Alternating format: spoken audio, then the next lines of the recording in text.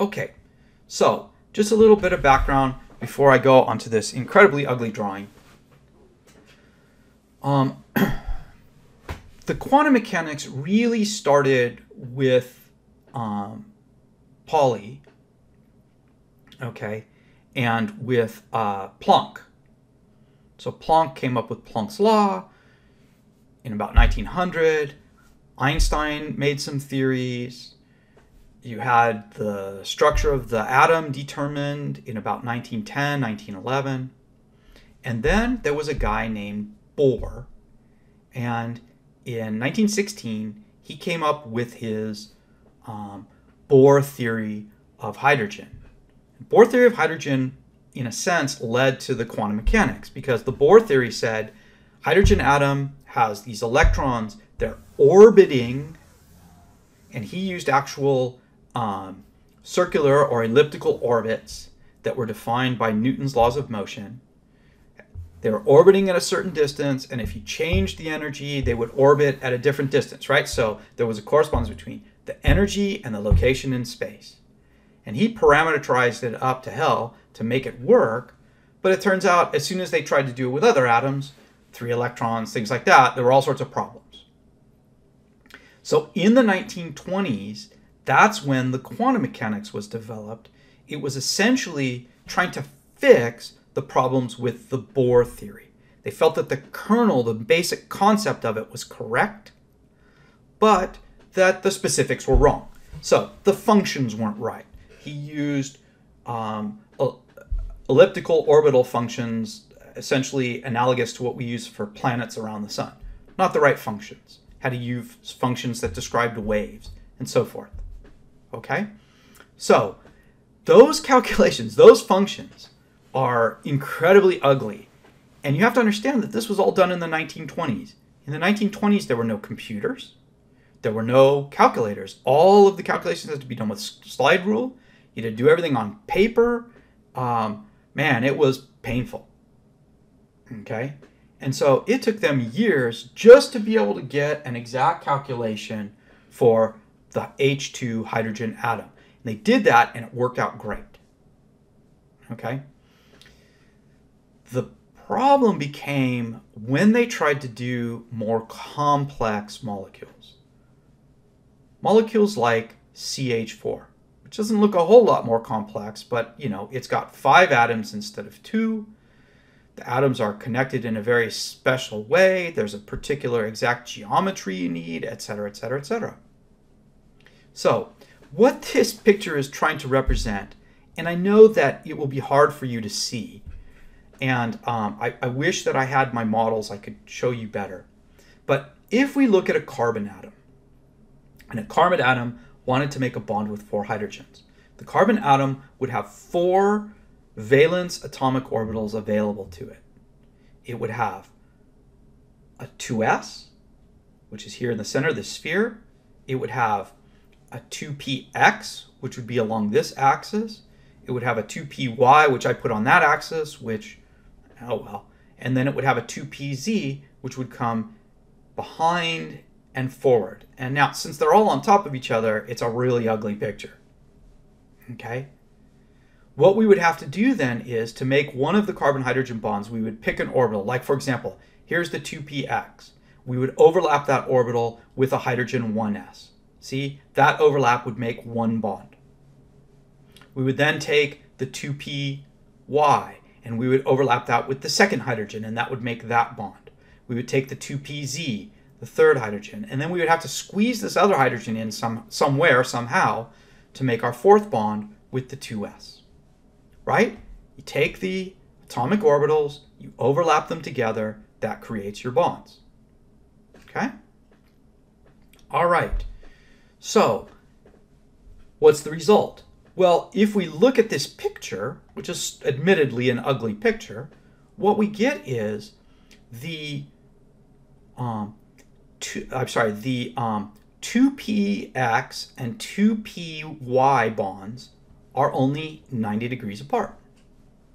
And the 2py and the 2pz and the 2px are also 90 degrees apart. Then we would have to kind of try to fit this bond in here, it would be shorter because p orbitals are longer than s orbitals, so we'd have to bring this in much closer. So we would end up with a picture for CH4 that would say this: 3 90-degree bonds, a third bond on the opposite side of some indeterminate angle, and the 3 90-degree bonds are longer than the fourth bond. So the bonds are not equivalent. Okay, the problem with this is that we already know this is wrong. They already have experiments that show that, first of all, CH4 is tetrahedral, so the bond angles need to be 109.5 degrees, not 90. Second, we know that there isn't long and short bonds. All the bonds are the same length. So this is just wrong. And, you know, if they had just stopped there, we wouldn't have a theory, okay? We wouldn't be able to calculate bonding. What happened was there was a man, a professor from California, actually. His name was Linus Pauling. We're going to talk about Linus Pauling several times in the upcoming chapters. He was a really interesting man, incredibly brilliant, super into his chemistry, I guess. He was from Caltech.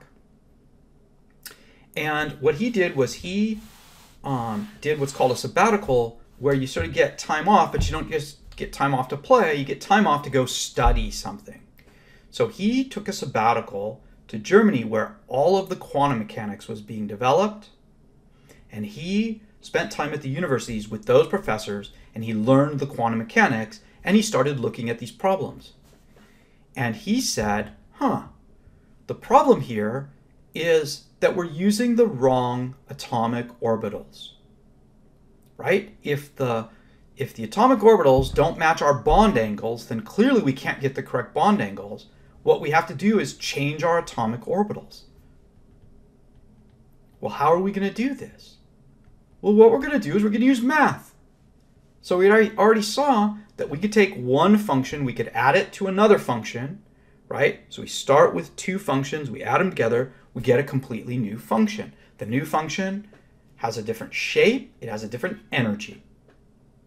So what Linus Pauling said was, why don't we take our atomic orbital functions and combine them together on the same atom? So this is different from the molecular orbital, where we took a function from one atom and combined it with a function from a different atom. Let's just take two functions from the same atom and add them, subtract them, combine them together mathematically, and create a new psi function. Those new psi functions would define new atomic orbitals, and we call them hybrid orbitals because they're mixtures of the original atomic orbitals. And the process of forming those new hybrid orbitals was called hybridization. That process actually just involved mathematical calculations. In theory, they believed that the electron clouds were actually reshaping themselves, taking on different energies and having different shapes. So they believed that they physically were actually changing their shapes and energies. But fundamentally, it comes from mathematics. Now, ironically enough, this turns out to be not really correct, but it becomes a useful model. It gives us correct answers in a huge number of situations, and so we can use it to visualize how the electron clouds are moving, how the bonds are being formed, and that's going to help us understand how molecules do chemical reactions. Now, this theory then was named the valence bond theory. All right, so let's first talk about the math of forming hybrid orbitals. So what we're going to do is we are going to do math with the orbital functions. But the orbital functions are going to actually start with the same nucleus. So here I've drawn two orbital functions. It appears like the nucleus is separate, but really the nucleus is supposed to be the same. So they should be right on top of each other, like this. So we're going to start with a 2s, and we're going to start with 2p x-axis, this being the x-axis right here. Now, what we're going to do then is draw these right on top of each other like this. See how they share the same nucleus? Because they are orbitals for the same atom. Then what we're going to do is we're just going to imagine we add up the numbers, right? So we plug in, we get a value here for the 2s, we plug in, we get a value here for the 2p, we add those numbers together. Okay, now we've already seen what happens when you add numbers. When you add numbers in a region where the orbitals are overlapped and they're both positive, we get constructive reinforcement. So the numbers get bigger, the cloud gets more dense. In contrast, when we add numbers where the numbers have opposite mathematical signs, like here, remember, one side of the p orbital gives positive numbers, the other side gives negative numbers. So if we put them on top of each other, the s always gives positive numbers, but this part of the p orbital is giving negative numbers. When we add those together, the numbers get smaller or even go to 0. So that's destructive. So that cloud is going to get less dense, it's going to get smaller. And so the result would look something like this. We would have on the positive side, corresponding to the positive side of the p orbital, we would have a much bigger orbital lobe, and on the negative side, it would go to 0, there'd be a node, and then we would have a little tail. And most of the time, we ignore the tail. So we get sort of this teardrop-shaped cloud of electrons that we can then use to make a bond. Now, the problem with this again is that if I take these two orbitals and I only make one hybrid, I went from being able to hold 2 electrons here, 2 electrons there, one hybrid, only 2 electrons total. So 4 electrons being held here, but only space for 2 here. Where do the other 2 electrons go? What we have to do is we have to create a second hybrid, and we're going to do that by subtracting. When we subtract, all that happens is the positive here becomes negative, the negative here becomes positive. We get an orbital that looks exactly the same, just 180 degrees opposite direction. Now, these orbitals actually are defined by psi functions we can calculate, but then we have to name them. Just like we said, this was psi, we called it 2s. This was psi, we called it 2p. So this is the 2s orbital, the 2p orbital. So in this psi function, what we did was we combined the s orbital, which is the 2s, with one of the 2p orbitals. So they named this sp. This is an sp hybrid orbital. Now, the other thing to notice is that we only used the 2px for this. The 2py and the 2pz are still there, but they are unhybridized. They are just basic 2px's and 2py's and 2pz's. Okay.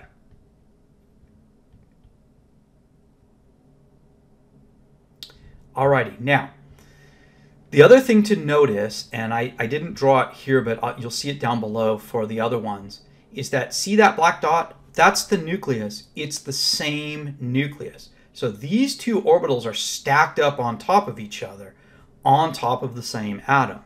So what we get is a positive large cloud going one way, and then another positive large cloud from this orbital going the other way at the same time. Now, it's really interesting. These tails then are stuck right in the middle of the other positive cloud. But those electrons don't collide. That's because they have a property called orthogonality. We say those electrons are orthogonal, or the orbitals are orthogonal. It means they're perpendicular. And when they're perpendicular, they don't interact. The key thing about this is that this arrangement of electron clouds corresponds to one of our desired geometries. Notice, our clouds are 180 degrees apart. So we could use this to make a linear shaped atom, right? 180 degrees apart bonds. So then Linus Pauling did the math for the other possible combinations, which just basically means take the s orbital, combine it with 2 of the p orbitals. take the s orbital, combine it with all 3 of the p orbitals mathematically. Now, the math for this is a little bit more complicated. There are, for example, little coefficients and crud like that. You don't have to do that. You just have to understand the concept. Now, one way to express this diagrammatically so that you can kind of see it is what we're doing is we're starting with a total of 4 atomic orbitals, an s, a p, and a p. We're taking 3 of them, the s and 2 of the p's. So I box them up. We're combining them together. So we have 3 orbitals in this box. We're going to put 3 new hybrid orbitals. We're going to call these sp2. So this is sort of, again, abbreviating. We could call them spp, but p and p together in an algebraic sense, we would say p squared. They're not really squared with each other, but in algebraic symbology, it looks like they're squared. So they said sp2 or sp squared. sp2, sp2, sp2. We started with 3 orbitals. We get 3 out. We call them sp2 hybrids. We get a leftover p orbital because we have a total of 4. We have to end with a total of 4. So we have 3 sp2 hybrids plus 1 unhybridized p. Now, when these hybrids were plotted, we got a shape like this. The sp2 hybrids were arranged 120 degrees apart in a plane.